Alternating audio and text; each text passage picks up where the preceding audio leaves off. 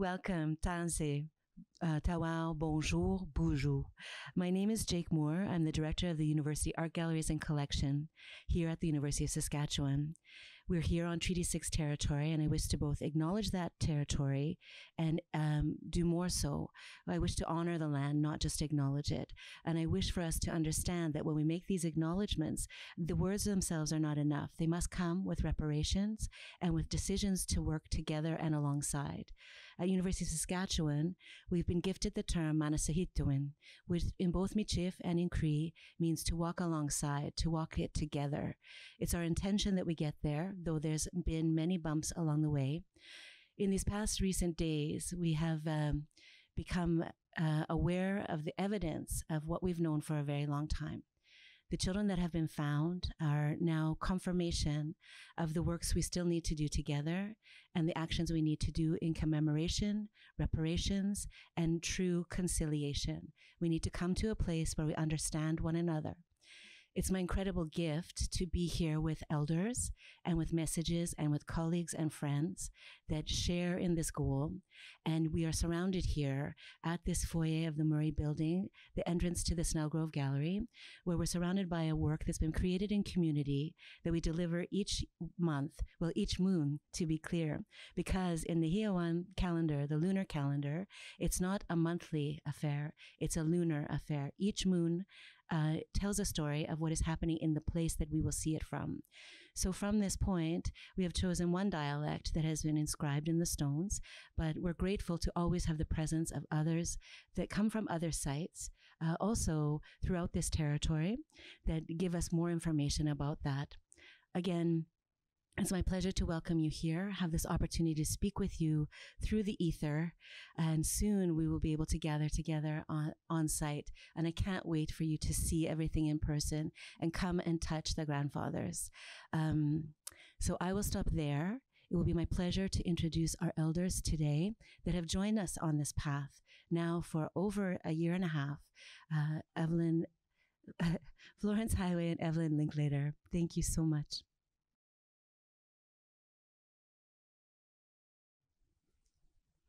Anuts kagisagag nanas kumun. Tatamiskat na wagag dan tutimak.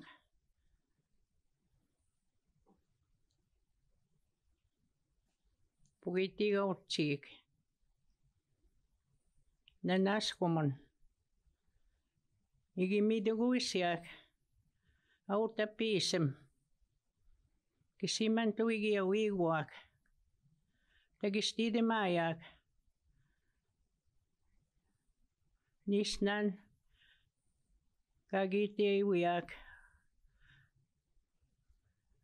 Kukuminong isidikatanan. Kagidaw pisimok. Agwawa pisim. Kawi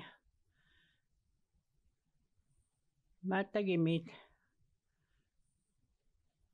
Iago Opiniawi pisim, nsidikatanan, nisnan, utiutse, kautsiak, kiwitnok. Wistawa pitos sidikatiwag, tutiminanag, utiutse sawanok. Wistawa mina pitos, utiutse, kapitok titsi, wistawa pitos sidikatiwag. Ewanitnan, Iago opiniawi pisam kay sidika tayak. Awagugumino kan kistide mayak. Igu sepetamats nanas kumun mistay. Igu se tinigi hey. So good afternoon, everybody, and welcome to the Moulting moon. As the elder introduced, every tribe has a different name for it and the pronunciation as well, but it all means the same thing. We have 13 moons, and all of them are grandmother moons. And there's a story behind that because grandmothers are very strong, and this is an honor for them.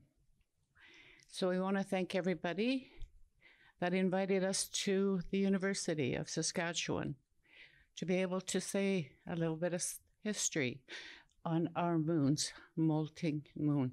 Iko segin askumit now on totimak. Tagagiditin gagidota pitaksania kimitotaksania kai hai.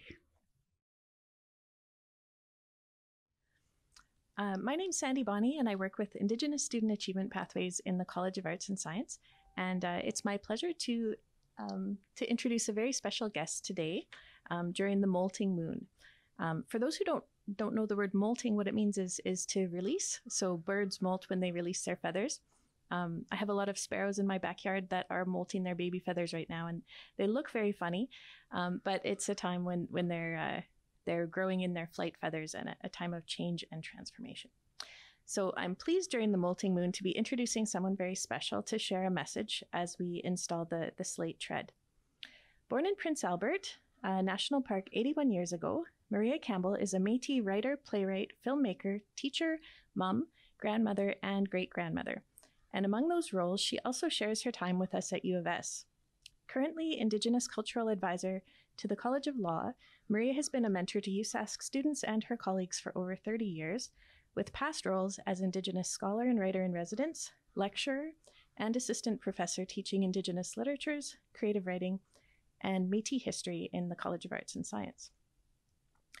In the biography that I was sent to prepare this introduction, it shared that Maria speaks 3 Indigenous languages, Cree, Michif, and Saulteaux, and I think we could add to that list the languages of Indigenous art, advocacy, and compassion.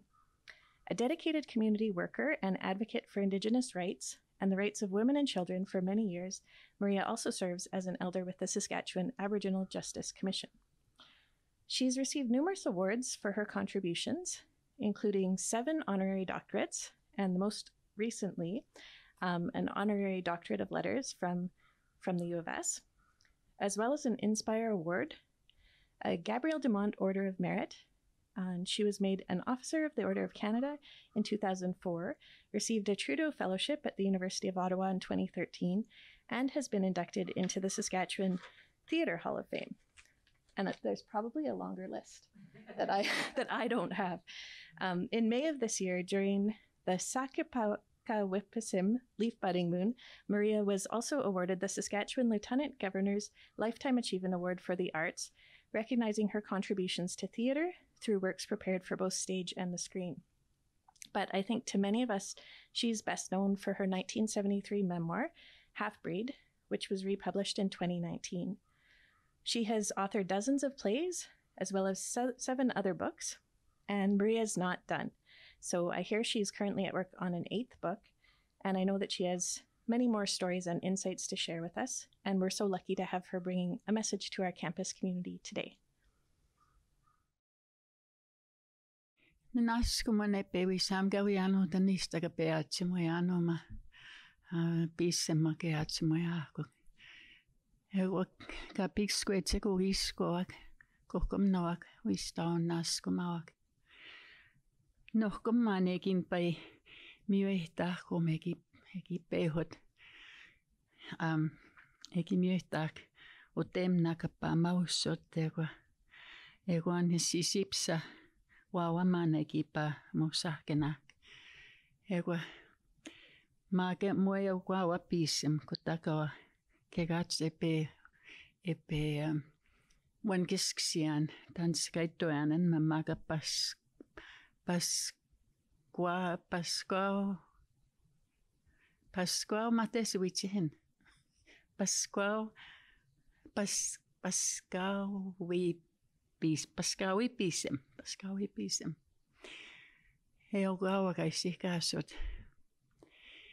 I want to thank the gallery for asking me to be here, and I'm really nervous because I prepared for the hatching moon, and didn't realize that this was July.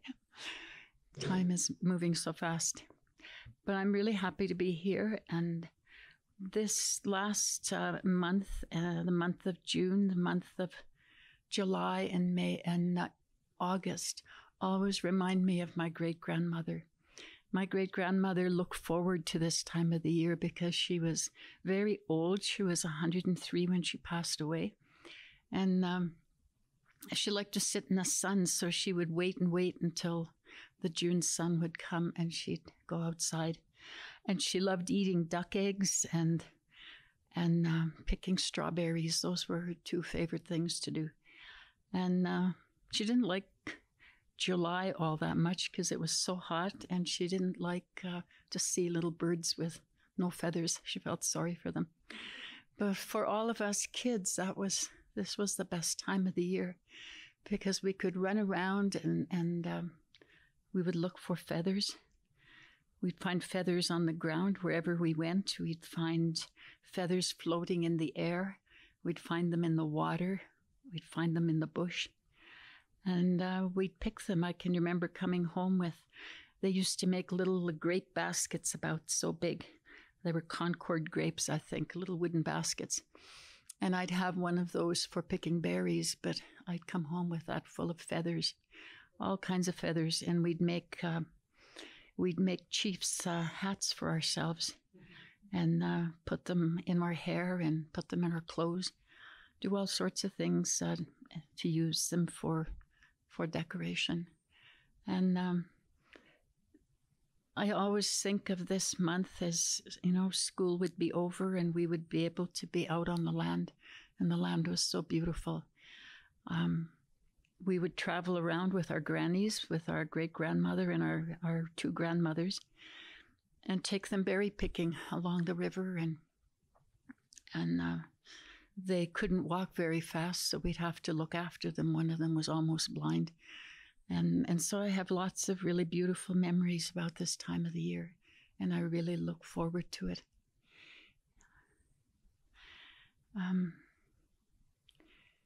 I miss my grandmothers.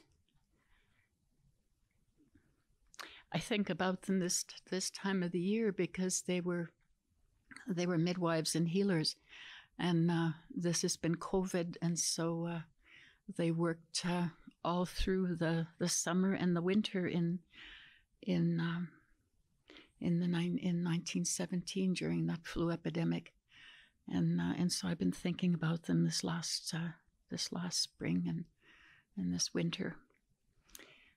But when I think of June, July, and August, I think about those months that have to do with midwives, the moons that have to do with birthing and rebirth, because when little birds molt, it's rebirth, and it's rebirth for us too.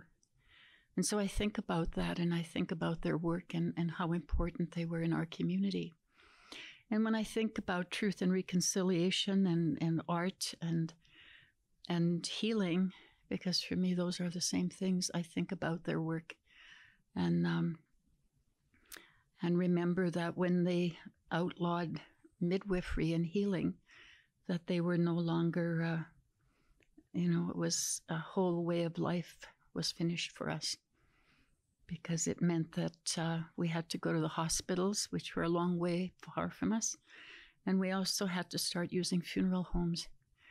And the camaraderie that women had, where they would all come together and create art, really changed, because the teachings that they would share about the moon were not a part of it anymore. Those things, if you don't do them all the time, they get lost. And so for a time, they were almost lost in our community. And gradually, those things have been reclaimed. So when I think about this year, I think about that. And I think about these months as being that special time for midwives and healers, because they would pick medicines. All of the first medicines would be picked, and all of the work that they would do all winter and gather together to trade when they would go to celebrations. So you can't separate art from healing and from birthing or from death. It's all part of the same work that grandmothers did. And the moon was a very important part of their life.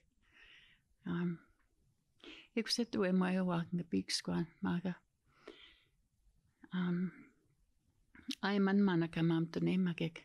No chugas huagan gegi go gegi. Nita toskets gegi kan we magic daisinim noa. Egwa. Michetan gagi manitaak. We o moika paknitse gekskatota gegaiwag. Naskamago kapeto taigo yago huta. Hai hai, merci.